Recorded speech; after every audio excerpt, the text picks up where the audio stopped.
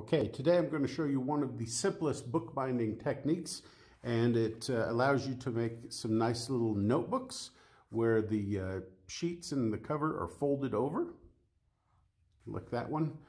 This size is particularly handy because it fits right in your pocket.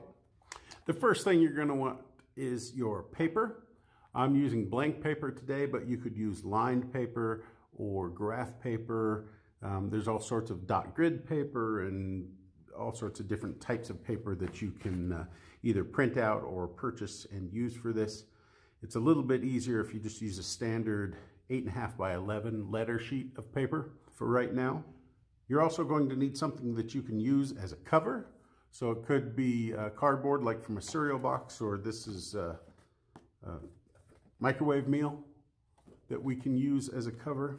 Now, obviously, you may not like what's on this cover, so after you create your crease and fold, you can glue some sort of attractive paper onto the outside.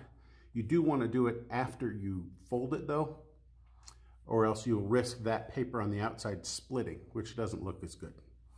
But these are, free. You can find cardboard like that anywhere, and it makes a great cover. You can buy specialty cardstock or just any cardstock. You can buy plain cardstock and then run it through your printer, print a design on it. These are a bunch of different colors and things of some specialty cardstock that we got for a project. One thing that I like to use is these plastic folders, that you can get at like Walmart or the Dollar Tree for dirt cheap. Very handy, especially if they already have a crease somewhere. But these are thin, but very tough, and pretty much indestructible. And this is one I've been carrying in my wallet for a good couple months now. And you can see other than it being a little warped, the cover itself is just fine. The other thing that you're going to need is some sort of thread. I'm using, this is embroidery floss. It does pretty well for little books like this. If you get into much more complicated, then you want something that's waxed, and that keeps the thread from tying itself into knots as you're sewing with it.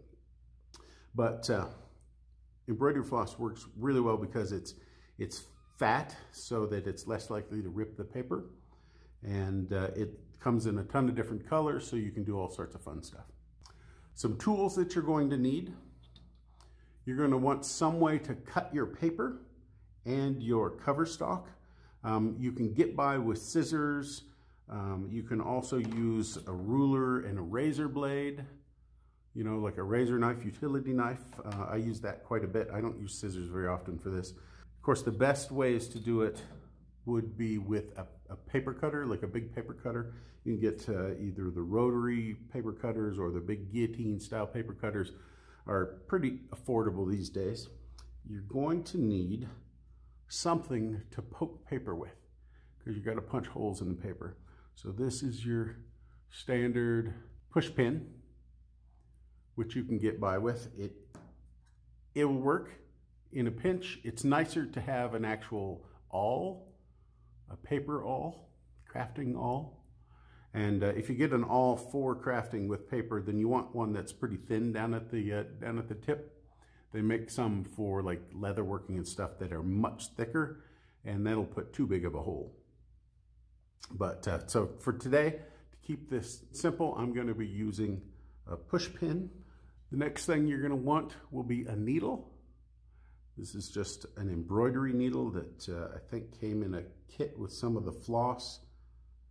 So it's very handy. It's a good idea to blunt the tip down a little bit, just so you're not sticking yourself, and it's less likely to split your thread as you sew back through.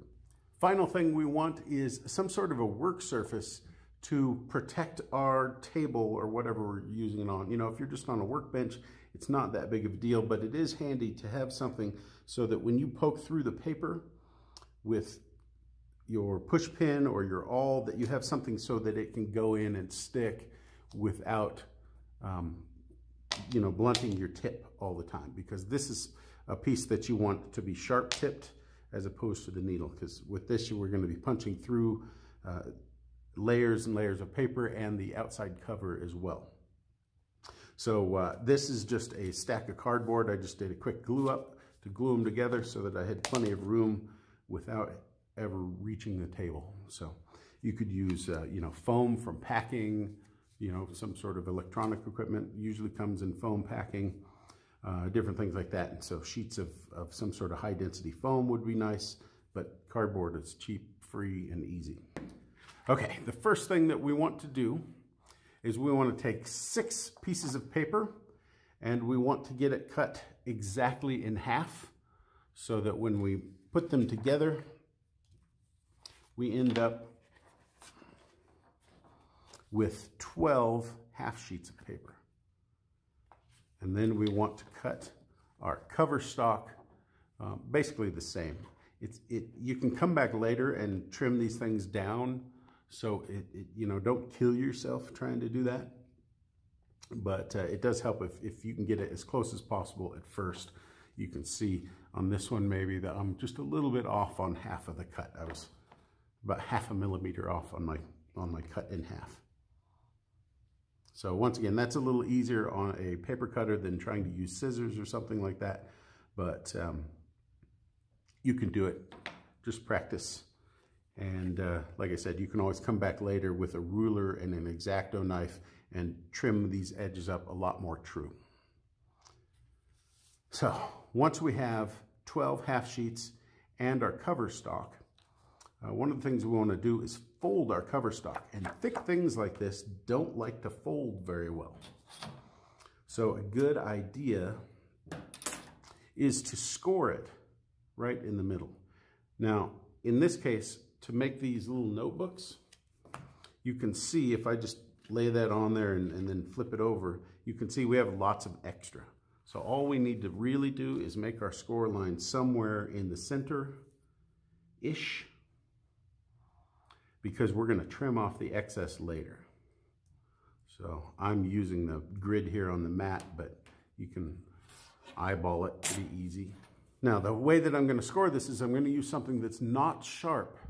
Now this could be the back of a butter knife. I'm going to use the rounded portion of this ruler, and I'm just going to lay one ruler down. It doesn't have to be metal, but lay something down that's straight and just firmly, but you know, I'm not trying to cut it.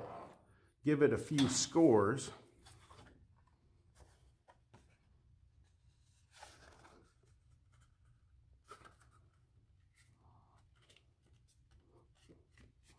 Now you can see after folding, that allows the spine of this book to fold without splitting out. And I scored it on this side and then folded it around the score mark, right? So scored it on this side and then folded it so that the compressed part is in the inside. And it gives me a nice crisp line on the back side there. And I've noticed for some reason that lighter colors of construction paper tend to split easier. Don't know why that is, but that's just part of the deal. Okay, so I've got my cover folded. Now I'm going to fold my paper. And it's a really good idea not to try to fold all of this at once. You can certainly do that and it will work, but it's harder to keep things lined up and to get a good crisp fold. So I'll take 2 or 3 sheets at a time and fold it that way.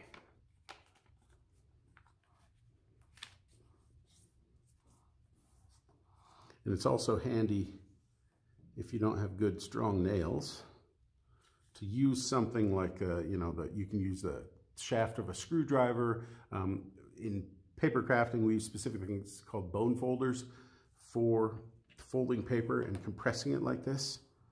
But I wanted to do this video as much as I could with just things that you might have laying around the house. So the shaft of a screwdriver, anything basically hard and smooth that you can run across that crease. Okay, now that I have them all folded, I just put them together in a bundle. This is what we would call a signature, or might call a signature in bookbinding. And take that signature and just put it into my cover. Just like it kind of would be with the book. You'll notice that things don't line up exactly. That's because no two manufacturers of paper actually measure 8.5 by 11 the same. I'm just going to line up one edge because that'll make my life a little bit easier. Make sure all the paper is snug down in there.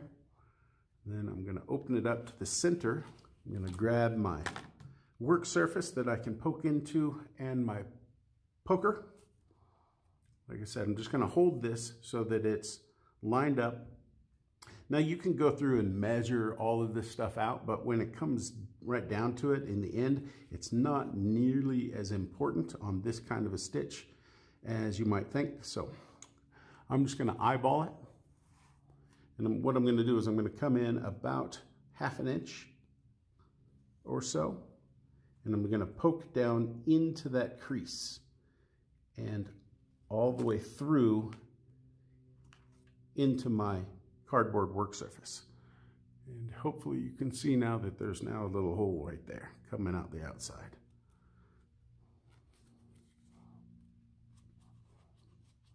So I'm just going to wiggle that around a little bit because I do want that hole pretty good size. Now what I'm going to do is I'm going to flip it around,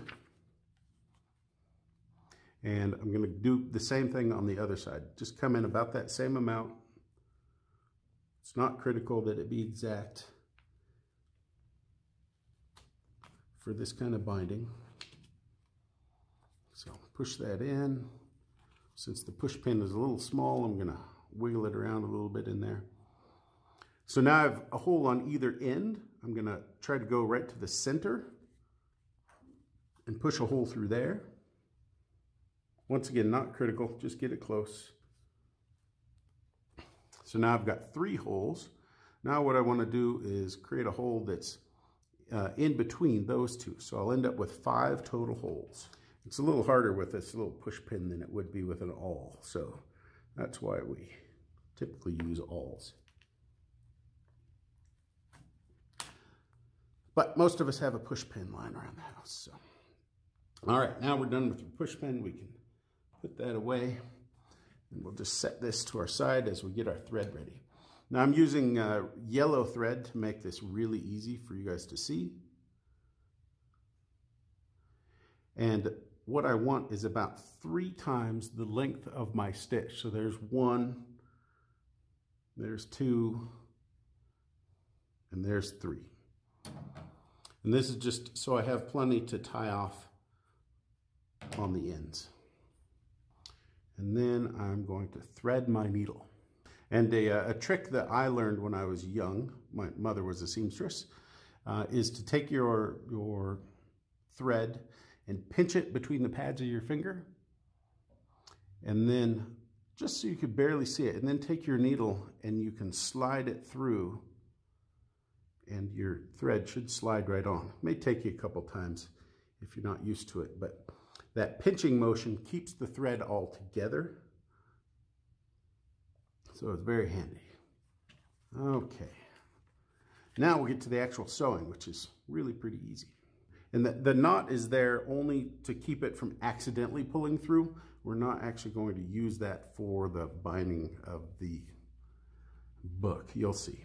So I start from the inside in the middle hole, and I leave myself about a 2-inch tail.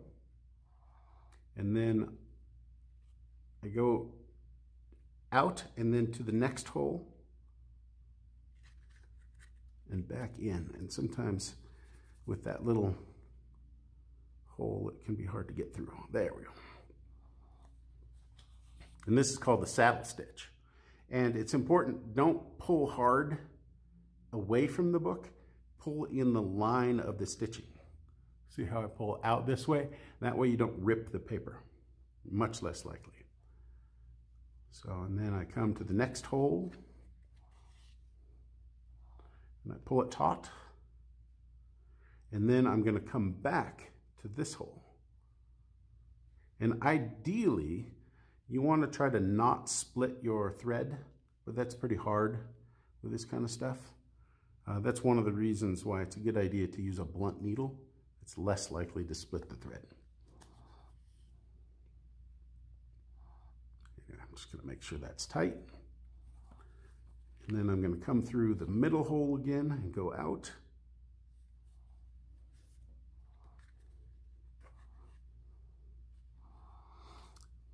Now I don't have to control that center thread anymore. So from the outside, I'll just be going back in.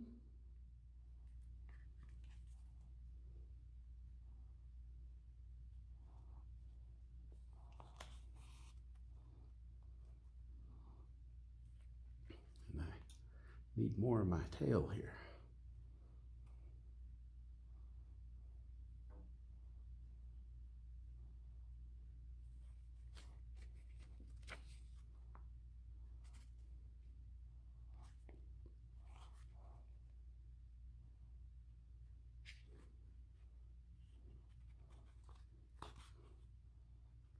Okay, so now I've gone all the way around and we're coming to the point where we're going to tie off. What I want to do is I want to take my needle and I want to come under this farther stitch, come under that, and then go under the stitch that I just made. And this gives me a nice tight point there. And then I'm going to tie off. So I just want to loop around that, gives it something to kind of anchor that, and then just give it a double knot.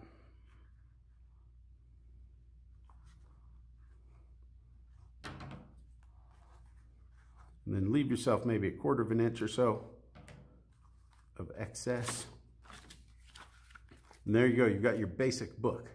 Now you can use it just like this, or you can take it to the next level and get like a utility knife and a metal ruler. You want metal because plastic ruler, the utility knife will cut into it. You could use a rotary knife as well, like a rotary cutter, and then just run it over multiple times. But in this case, the dimensions of these little pocket notebooks, made most famous probably by Field Notes, these are 5.5, roughly 5.5 long by 3.5 wide. Okay, if you want to trim your book to size, I can recommend a utility knife like this. These blades tend to be a bit sharper than the like carpet utility knives. So plus you can always snap off and get a new tip if you need to. So the important thing to remember when you are cutting a book like this is you want to go shallow passes, lots of shallow passes. And I'm just going to try to get it lined up as good as I can here without any 1/2 inch marks. That should be pretty good. So I'm just going to hold it down good and strong with my left hand, and then I'm just going to do, like I said, shallow passes. I'll move the cut pages out of the way as I go.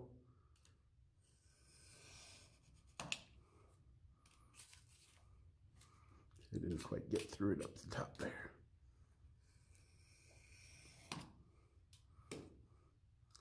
But the more pressure you put, the more off your cut will be.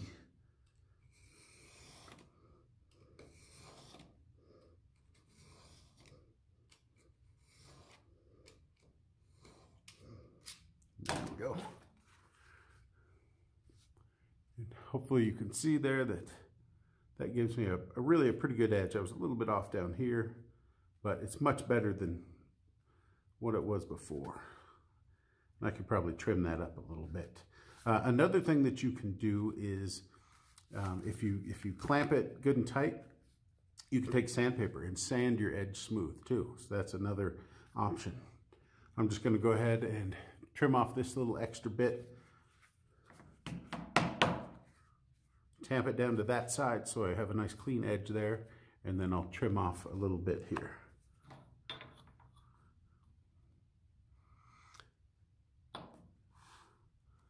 Now I know from experience that I can't go right up to the edge of my cover and try to cut off the white paper. It'll end up with a funky cut, so I need to trim off a little bit of my actual cover as well. Turn it a little bit here so I can do that.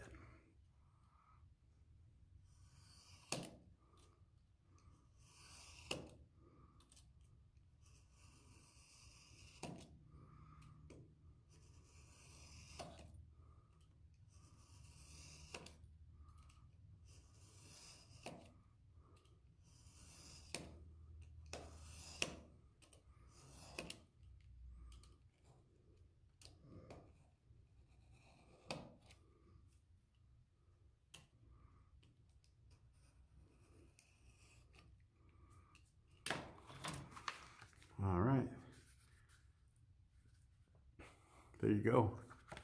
Now I've got a good little notebook, slip right in my pocket. If you want to do something with these corners, the easiest way, without spending any extra money, is just to take a ruler and just to clip it off at a 45-degree angle, like so.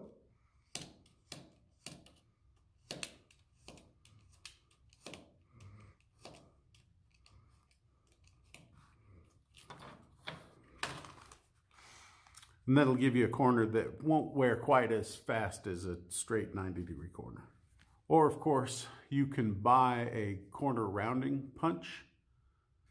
If you get the handheld ones, only do 1, maybe 2 pages at a time. I invested the money because I like to make these, so I invested in a big bench mount one that I can go through like 50 sheets of paper, and gives me good round corners. So there you go. These make great gifts. I like to carry them, so I always have a little pocketbook with me anytime, so I can take notes, do little drawings and things. I'm always making something, and so I always come up with some sort of idea or plan, and need some place to jot it down. So that's why I carry one with me all the time. But yeah, you could, you know, print out like photos of the kids or something and do that on your cover with some cover stock. You know, you can go down to one of the printing companies like Staples or something and have them print it for you on really good cardstock. And they can probably even cut your paper directly in half too. So that's kind of a handy thing to have if you don't have a big paper cutter, or even better is a stack cutter. Join us soon for the next bookbinding video, where we will be learning the Coptic stitch bookbinding method. Have a great day.